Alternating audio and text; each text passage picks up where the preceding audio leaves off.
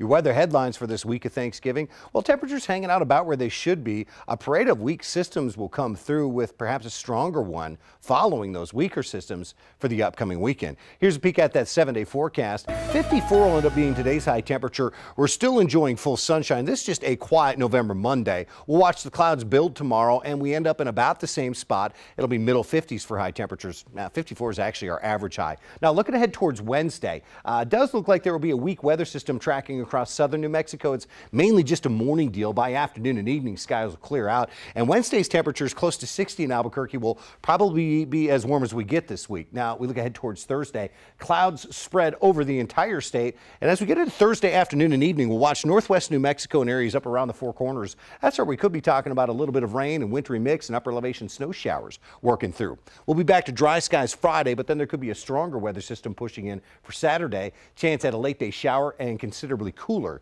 into early next week.